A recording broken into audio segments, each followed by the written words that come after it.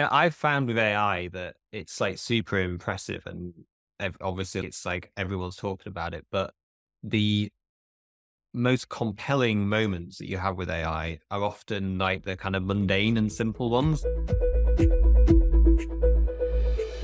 B2B Content Strategist is the podcast where you'll hear actionable advice and strategic guidance from content marketing leaders. I'm Amy Woods, CEO of Content 10x, and I sit down with leading B2B marketers to discuss how they overcome challenges with limited time and resources and execute winning campaigns time after time. If you want to improve and streamline your content marketing, keep listening. Hello and welcome to this episode of B2B Content Strategist. I'm your host, Amy Woods, founder of Content 10x, and in this episode, I have not one but two fantastic guests. I'm speaking with Charles Hague and Katherine Threadgold from Glean. Now, Glean is a personal study tool that records classes, adds notes and transcripts, and lots more. Basically, it helps students to be more efficient. Charles is the head of product marketing, and Katherine is head of brand. In our conversation, we talk about being a challenger brand and developing brand awareness. We also discuss how Glean reached their student age target market and the platforms that they have found most successful for that. Katherine and Charles both share their thoughts on AI and how they have used it to drive consistency and increase capacity. And we look at the power of customer stories and how they are using social proof not only externally as testimonials, but also to help focus and inspire people internally within the organisation too. It's a fantastic conversation, so let's dive in.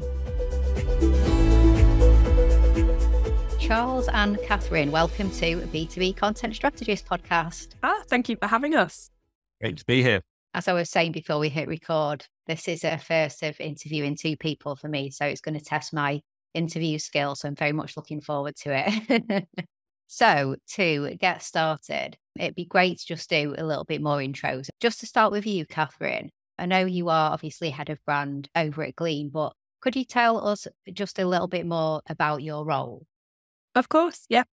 So I'm accountable for our brand's reputation, its perception and presence with audiences that are important to us now, but also those that we believe will be important to us in the future.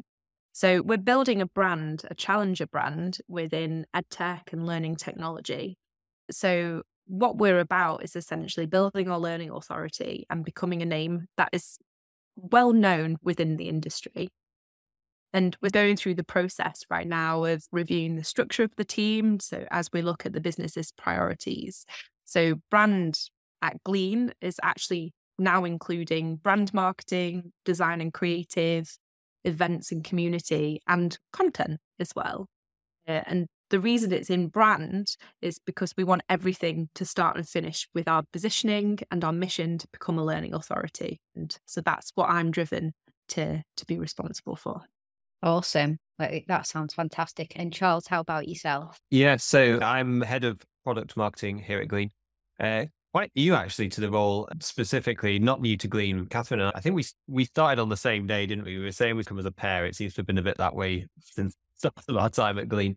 But yeah, we started on the same day, so by no means new to the company, but product marketing is something that we're investing in a lot at the moment at Glean. Got a few job roles out there as we're growing the team. The kind of new focus of my role is very much on essentially the two sides of product marketing. So effectively bringing Glean's products to market, and then the internal enablement and alignment of the teams around the customer and the product.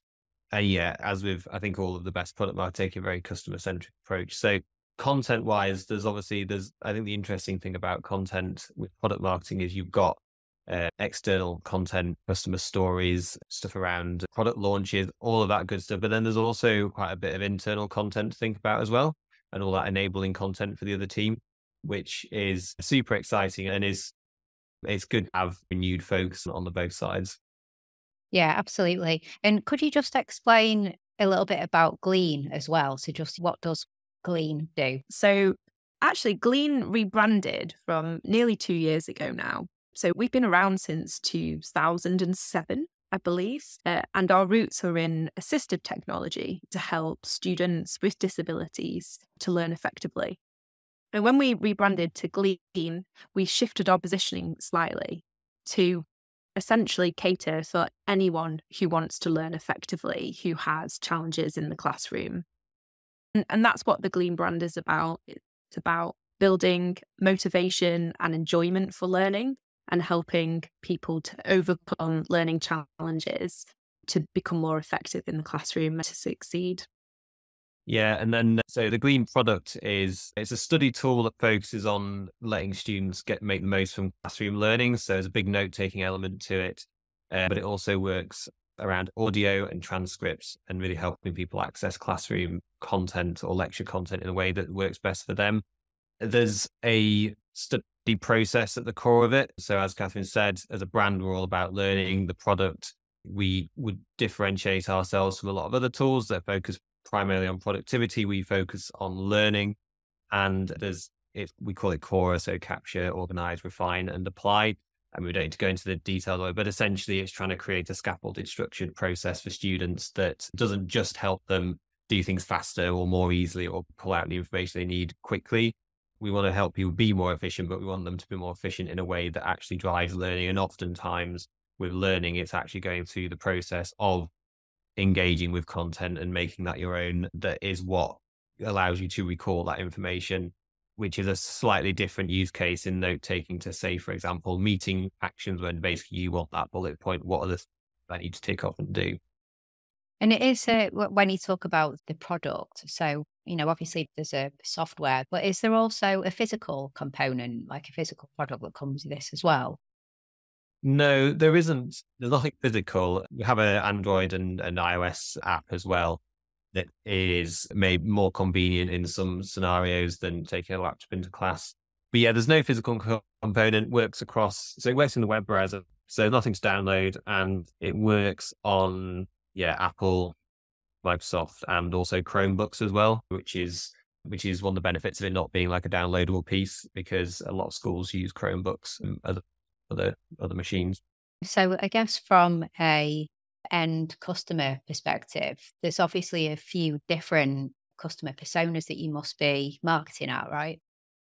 Yeah, I guess I can maybe cover off from like the product point of view, because we're in essentially like a B2B2C model. There's a few kind of paths to market, but the overriding thing is that we are often selling to an organization, for example, a university, that is then providing our tool to their students. So that's an interesting dynamic. There's also people obviously just going to the site and buying it themselves, and then there's other partnerships, etc. But if we look at that, when you talk about personas, I think what's interesting is that you have the end user personas, the learner personas, and then those buyer personas at the institution. So Katherine's mentioned your background comes from accessibility and supporting students with various different disabilities and other learning challenges. I guess so similar to that, there's also students that struggle with stress or other mental health challenges. But then broadening that out, we've got students who have struggle maybe through a language barrier, so international students or students with English as an additional language. There's other pools as well that we would look at. Definitely there's different personas using the tool, and then looking at, within who's on the organization side, we've always focused on higher education specifically because the tool works really well in that lecture environment. We've got schools that use it as well, but it's, mainly used in that lecture higher education department. And then there's different departments within those that we would work with as well. And then from a brand perspective, we've got another layer. We're a challenger. We want to influence the industry. And so with that come a whole new set of influencer personas as well, where we want to be known, we want to develop our brand awareness. So it's quite a complex picture of who we're talking to and how we navigate content in that way, which is why Charles and I are both here with different perspectives. Yeah, because that was my next question really around your overarching content strategy and what your priorities are. Because I see that when you look at Glean, just looking from the outside and doing preparation even for this conversation, you're very active on YouTube and do a lot of YouTube shorts and vertical videos. There's great presence on TikTok, which all makes sense aimed at the learners that you're looking to market to. You've got great content on the blog as well, and lots of events and as you mentioned before we hit record, Katherine, very involved in getting out there and meeting people through events. What are the main content priorities that you guys are focusing on at the moment this year? And talk about this holistically, perhaps.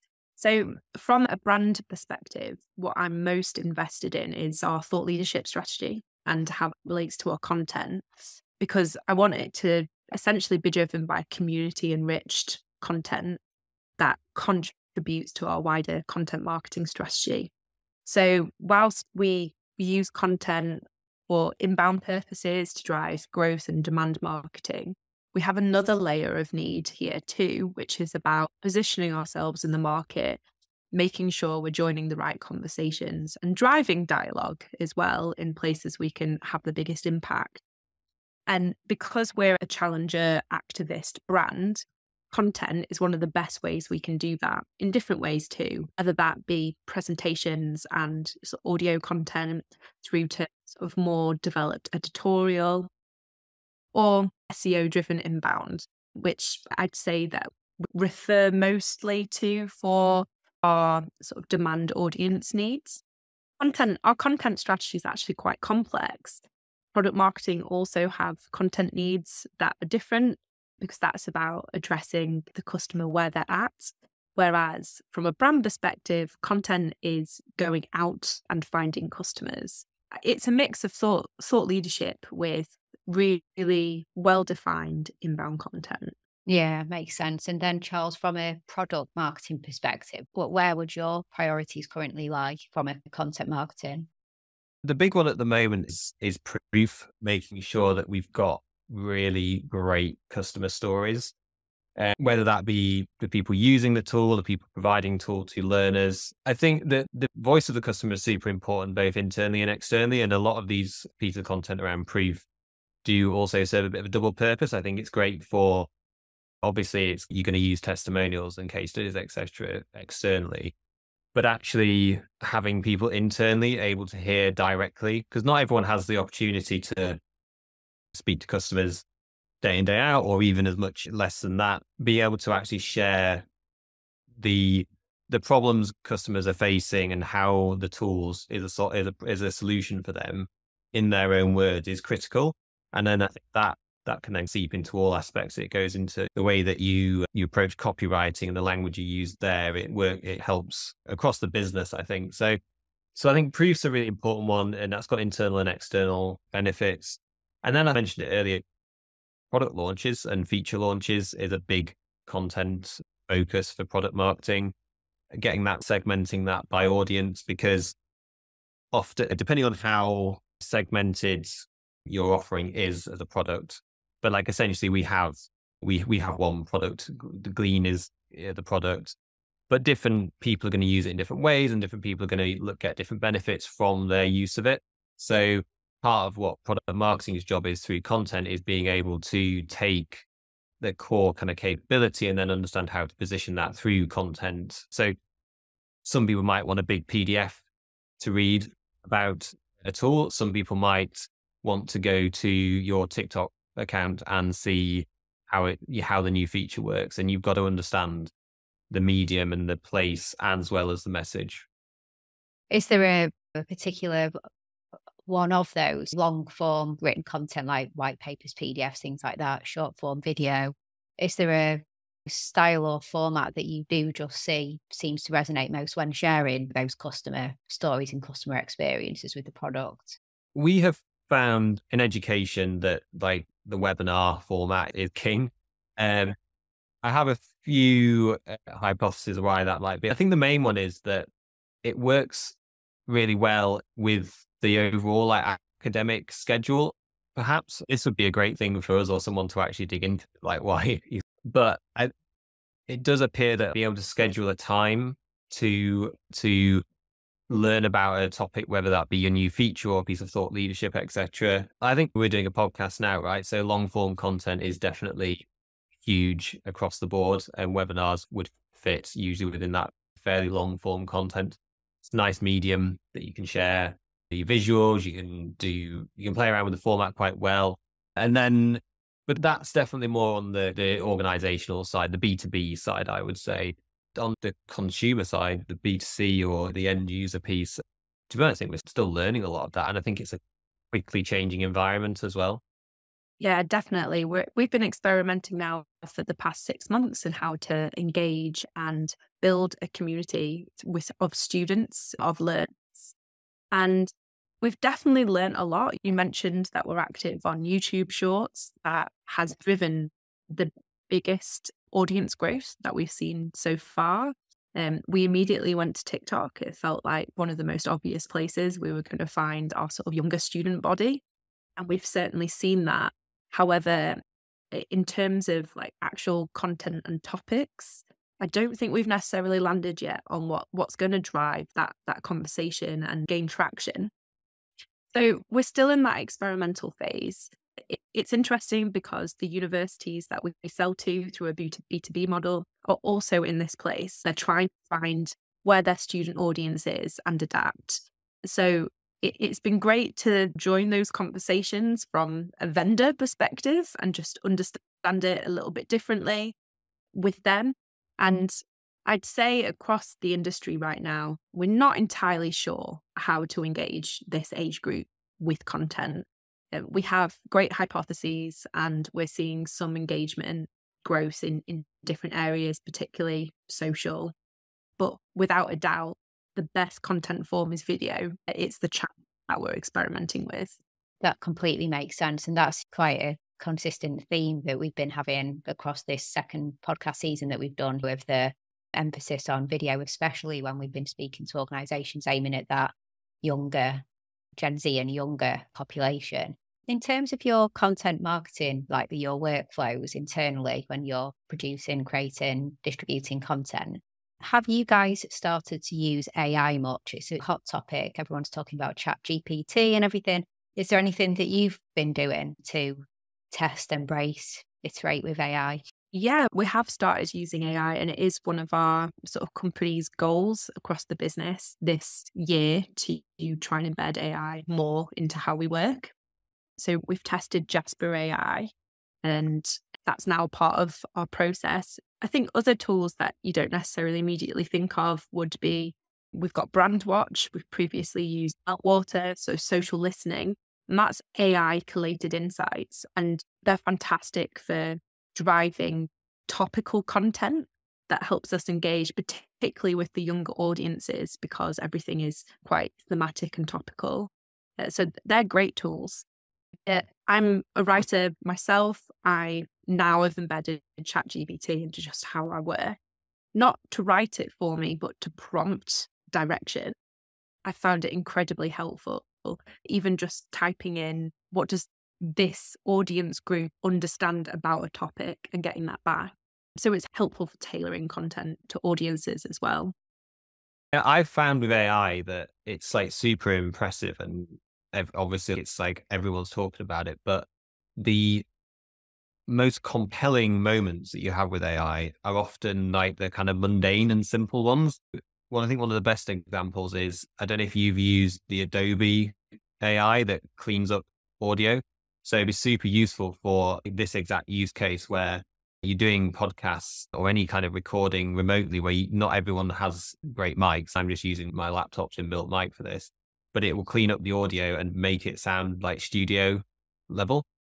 And that is really simple, but it suddenly puts a polish on all of your content, all your video and audio content that previously you'd have had to spend hundreds, thousands. It allows remote content to be created at that same level, and that's not it writing your entire content strategy for you. It's just tweaking and fine-tuning what you've already got. And I think that's generally, at the moment, feels like where AI can be the most helpful. It's not in the big flashy, showy use cases.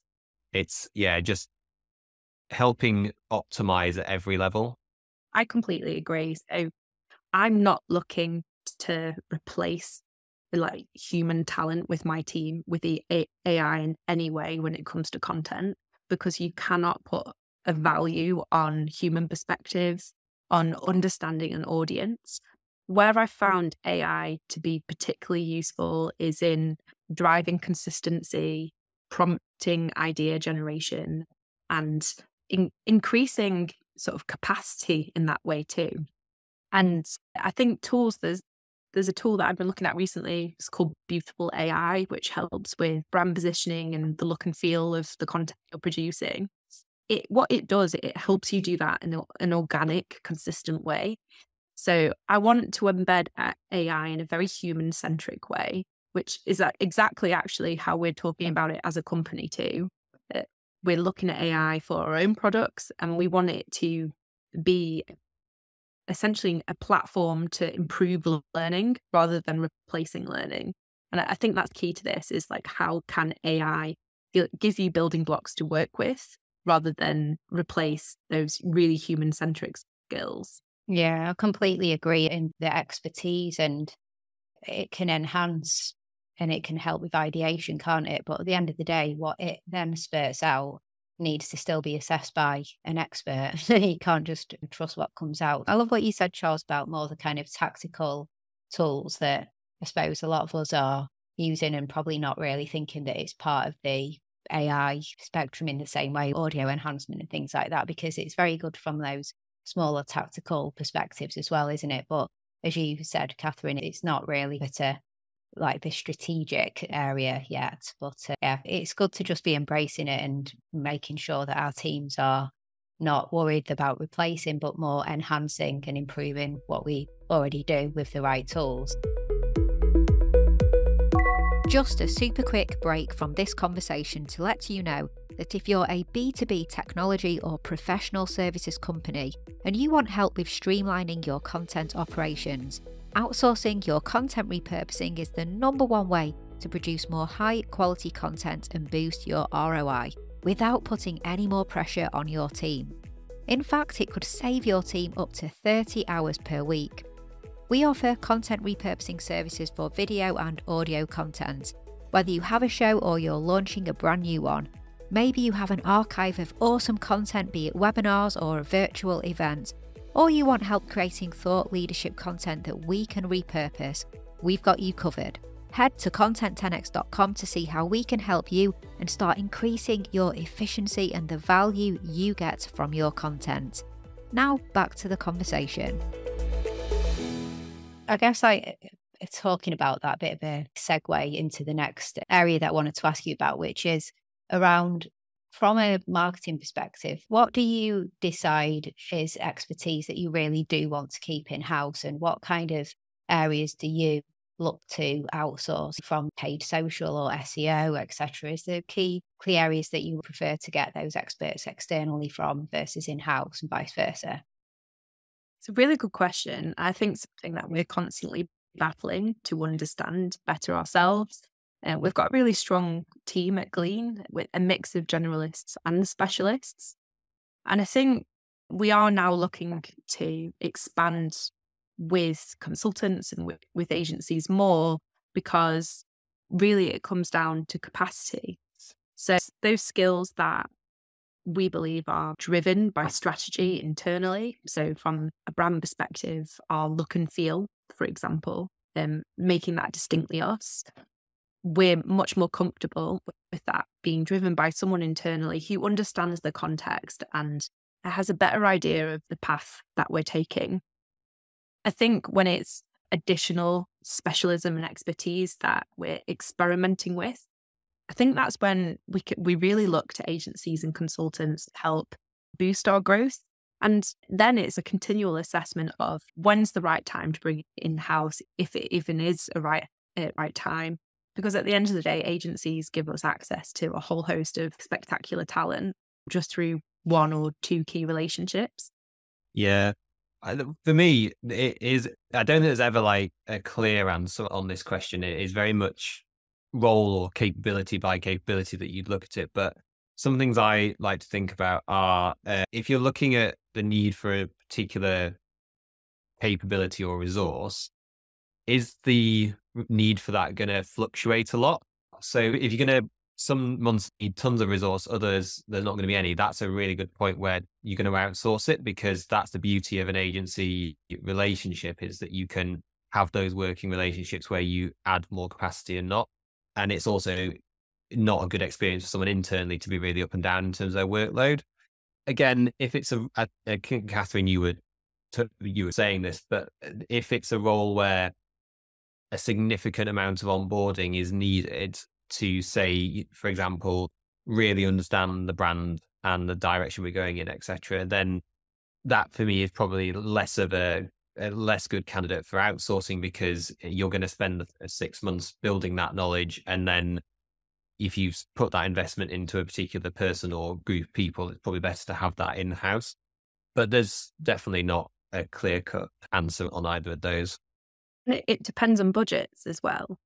We might have more flexibility to increase our sort of marketing and brand spend versus increasing our sort of salary spend. So we might have to make some decisions based on that at times.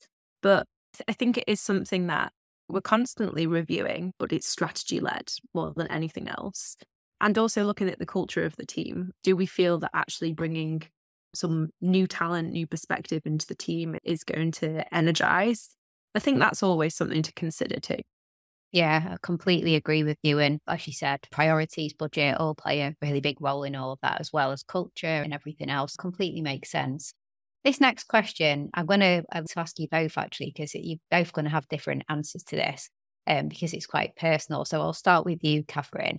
Could you share one of your most memorable content marketing initiatives? So just something that really stood out in terms of like just a great content marketing initiative and the results of it. Yeah.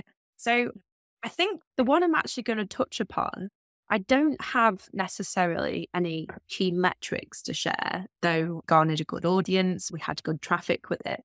It was more the strategy behind it, which I think it recognized a shift in how we were approaching content.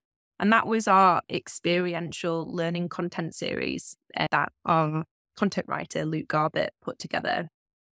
And the idea behind this was that we wanted it to help position the brand as a learning authority, moving away from our traditional stance previously of only being about assistive technology.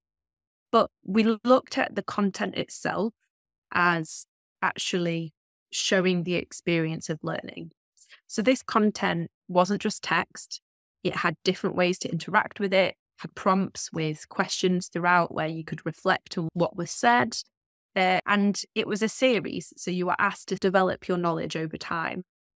And I think this was a great example of how content can reflect brand mission, brand positioning. It can reflect the product as well, but also can be experimental in how you receive it. On the surface, it was long form content, but actually the different ways to engage with it meant that it did cater to lots of different sort of audience types. And it's a content series I'm actually really proud of and has formed the basis for how we approach content going forward. I was going to ask you that if it's changed how you've done things going forward. And clearly you said that it has. So what a great example. Yeah, definitely. And it was SEO driven at the same time. It took all of your standard content principles, but just looked at them through the perspective of what we wanted to stand for as a brand. And it was definitely a turning point for how we thought about content. Awesome. And Charles, how about yourself? You said most memorable. For me, I think it has to be the webinar series that we did over lockdown and COVID, because we've always had good turnout, but we had like hundreds and hundreds of people on these webinars. It must have been 10 times the standard audience size, and to the point where we weren't really prepared for that shift either. So, like the beauty of the webinar like platform or all of these is it's so scalable because it is like one to many, but that turned into one to a hell of a lot of people. Many, yeah. Many. Yeah, but there's a few things that were really great about that. After we got over the initial, that's a lot of people to be presenting to, it was great to feel the community coming together in that time. So that was the first thing, was it. And I think that's one of the reasons that we did see that growth, was that we did respond and create a space, and we talked about the issues, and we obviously we wanted to be experts in the field, but more importantly, create a space for the real experts, which is the people on the front line of supporting students in this new environment. We're still in that now, where it's much more of a hybrid learning approach in many regards. But at that time, everything had gone online. You've got a complete new challenge for our customer base in providing support and helping learners. And yeah, I'm really proud of what we as a company, and I don't think any one person can take responsibility for that particular campaign. It was super reactive and super based on the community that we'd built over the long time, and welcoming them in, getting people to come and speak and share how they were solving the problems of remote learning. And yeah, like the results were huge, and it's not necessarily also about the immediate commercial result there. What the great thing about that was that we engaged and reached people and helped people through content and through creating a community and a platform that may or may not have gone on to purchase, or may have purchased 3 years afterwards. But that is one of the powers of content marketing, is you're able to actually provide value and a solution in a B2B world, especially well up ahead of someone actually having to come to a purchasing decision, which is fantastic for brand. And also from a product marketing point of view, recreating those spaces where people come and talk about their problems. That's a brilliant way of, as I said before, bringing the voice of the customer into everything you're doing, whether it be product development or content, etc. It's funny, that was actually my other example there. I thought it might be. I thought you were going to say. I was like, oh. And I was the host on that webinar series. I think what I'll remember most from doing that was I had never seen engagement like it with a series of content. And I think partly it was due to the time, but it showed how content can bring people together. It was entirely community driven, but also brand aligned. And I do think that we've built on that consistently over the last 2-3 years, to the point where we have a very well attended regular webinar series. We have regular events and community meetings that are driven by content as well. And so that webinar series really did set us up for success with content marketing in a very simple, long form format that has actually, we've kept with it since then. And it was distinctly Glean as well, which is why it works so well for us from a brand perspective. Yeah, that's awesome. Are you still hosting them now as well, Katherine? Or no, not anymore. We have wonderful speakers from across the company who lead sessions. And I think the best thing about that is that our community audiences get to speak to different people across the company with different specialisms. And that's how we're growing it moving forward. yeah, one of the key word that keeps coming up is community, isn't it? And it completely makes sense to do that and strengthen and broaden the community by having more exposure to different people within Glean. So that's awesome. On the flip side, maybe you both have an answer to this, or at least one of you, hopefully. Do you have any cautionary tales of content marketing woes where something maybe didn't quite go to plan, or any kind of funny stories of marketing fails? For me, none of like utter failure. There's been definitely a few initiatives that maybe more just fell a bit flat or didn't really get that traction. And I often with the danger with content can be discovering a really great like hook or creative piece and then hanging the whole campaign off that. I think that's just in slightly the wrong order. I think what you want to look at is, as you know, Katherine's been talking about brands. So it starts the brand strategy, and it starts with what do we stand for, what's important to us. And then there's the kind of product marketing side of specific positioning for different target personas and the messaging there. And then you arrive at the creative point, and that's when, with all that in place and that strategic piece done and those foundations laid, that's when you start the creative ideation. And when you do it in that order, which doesn't have to be a super lengthy process like that. The example we just shared about the kind of webinars around COVID and remote learning were super reactive and super quick, but they did follow that process. Like we knew what we was a brand and we knew what we wanted to do, and then we knew what our customers were going through, and we responded with content that was aligned with that. There's been a few occasions where online campaigns I've run where I remember one that we did, which was play around with that whole teach a man to fish, eat for a day, that whole metaphor. And it works, and it's not necessarily like a terrible campaign or anything, but I think the problem was I started with the clever bit, the analogy, and saw an opportunity to do something creative. Whereas, it just wasn't answering a specific pain point particularly well, and it wasn't landing with a particular audience so well.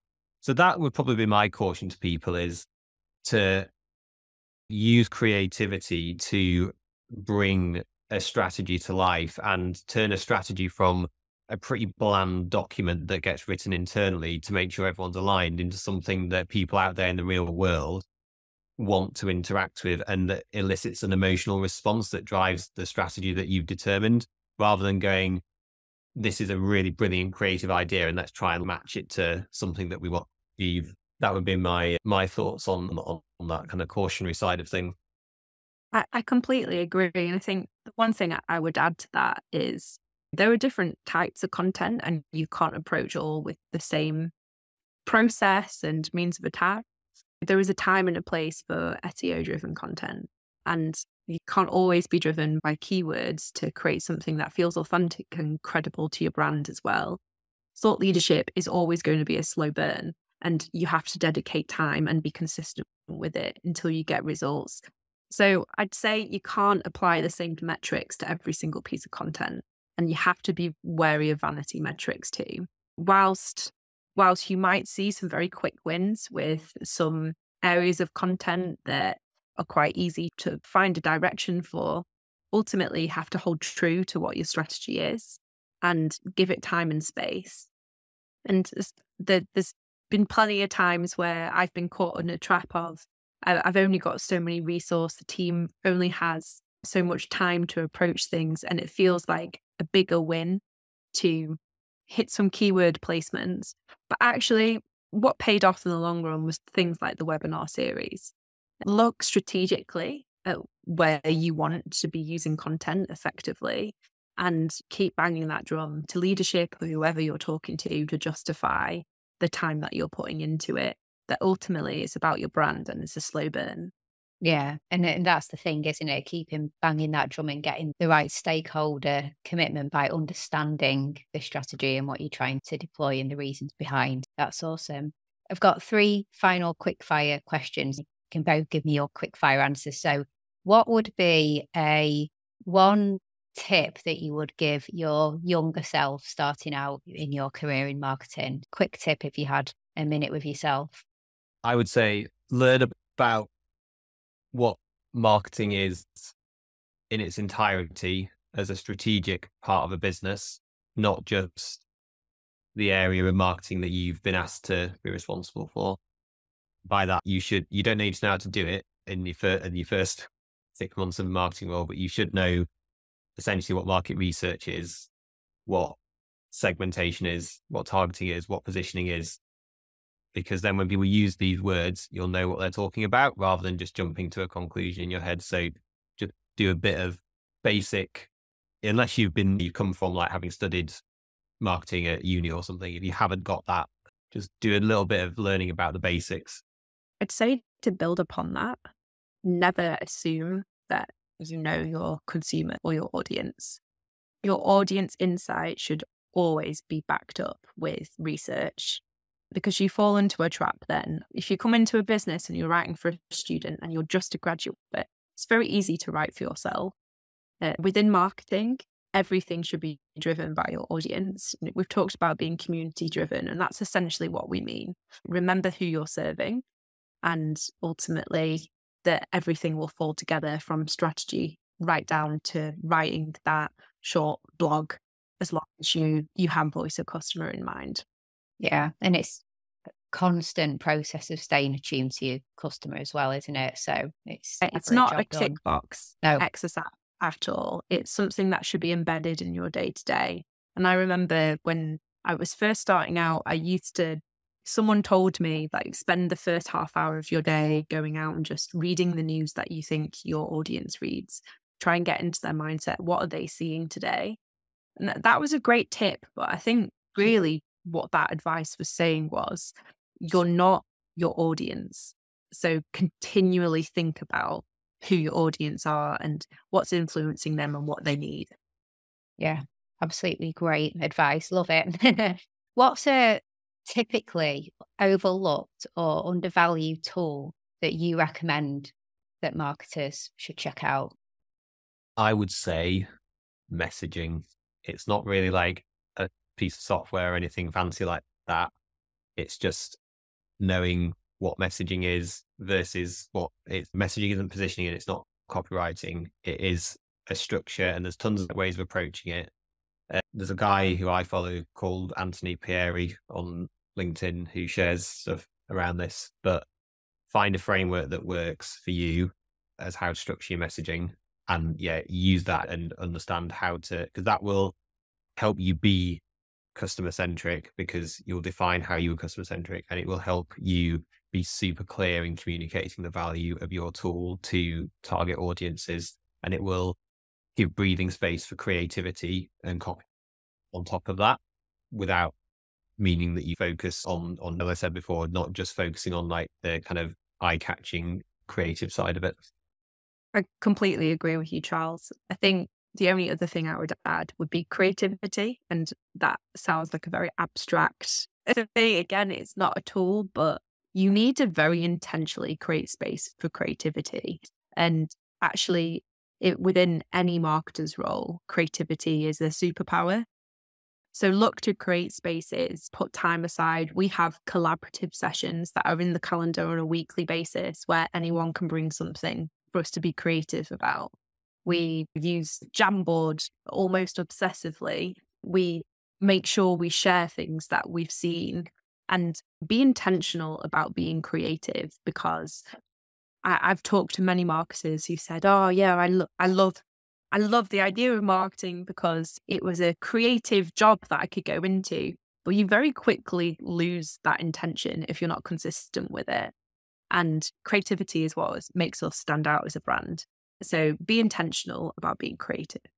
Yeah, absolutely love that. Right. I think sometimes people think it's they're going into something more creative, and then for whatever reason within the organization start to feel the creativity draining away a little bit, and you have to make it part of the agenda, as you guys do. And I think people visualize it all being like Don Draper from Mad Men with a cigar and whiskey and just saying profound creative things all the time, but it's not quite like that, is it? No, and everyone's creative in different ways. That's probably Exactly. something as a leader and manager you have to recognize, is that pulling everyone into a workshop is not how every person is going to be creative.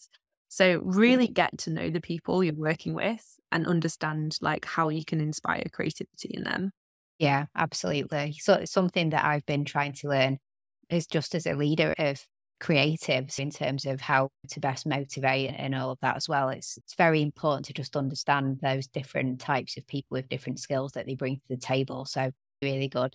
So finally, if you could create any kind of content, so you've got unlimited budget, unlimited resources. So it could be some kind of reality TV show at Glean or big billboard in Leicester Square or Times Square or something like that. What would jump out to you as if we did that, if Glean did that, we've got all the money, all the resources, that would be amazing. I actually have one that's on my Glean bucket list. I did a stretchy document, and part of it was aspirational to the point of might never happen. And I would love for Glean to have its own TED Talk series, like akin to a TED Talk series. We're about learning and enjoying learning. And one of the brands that screams that for me is TED and the TED Talk. So that would be my absolute dream. I love it. The thing I think of in the moment is Apple have just launched their Vision Pro, right? The kind of augmented reality. I think are they calling it spatial computing though? Be cool to see what content options that kind of tech would bring. Probably need a sizable user base to make it worth investing in just yet. But I think it's like over $3,000 for a headset, right? Maybe wait until it gets like cheaper for people to access it. But yeah, like the idea of, I don't even know what that would look like, but the experiential opportunities of a medium like that is super interesting. And you could see a lot of opportunities to convey the problem, like put people in scenarios, in lectures, in classrooms, in different kinds of environments, or even how will, if that kind of tech takes off, how will that actually change learning itself?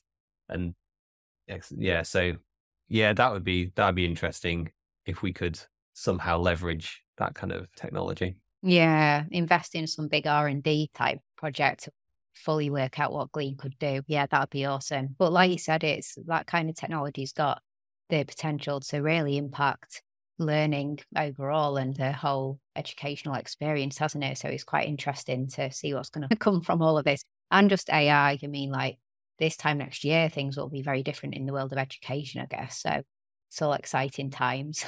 Thank you so much for coming on to the podcast. It's been absolutely fantastic. Really enjoyed the conversation.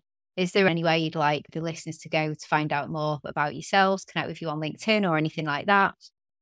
Yeah, definitely search for my name and Katherine's. I'm sure we'd like people to reach out if they on LinkedIn. Yeah, nothing major. I mean, if people are interested in learning a bit more about Glean, get in touch with us. Happy to talk more about that as well.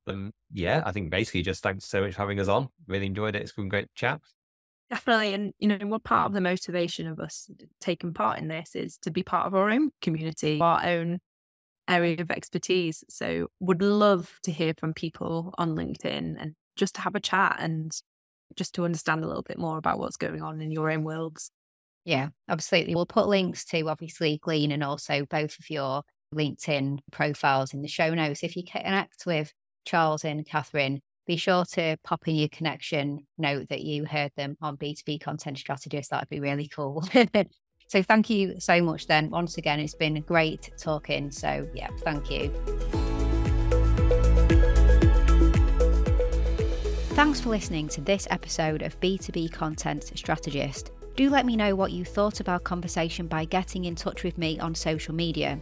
You'll find Content 10X on all the social platforms or search for Amy Woods, CEO of Content 10X on LinkedIn. To find out more about streamlining your content marketing processes and specifically about content repurposing, check out our website content10x.com, where you'll find information and resources that will help you achieve more with your content more efficiently. And if you're looking for a partner to outsource your content repurposing and distribution to, get in touch, as we offer a world-class, fully end-to-end, done-for-you content repurposing service. Thanks again for listening to this episode, and I'll catch you in the next one.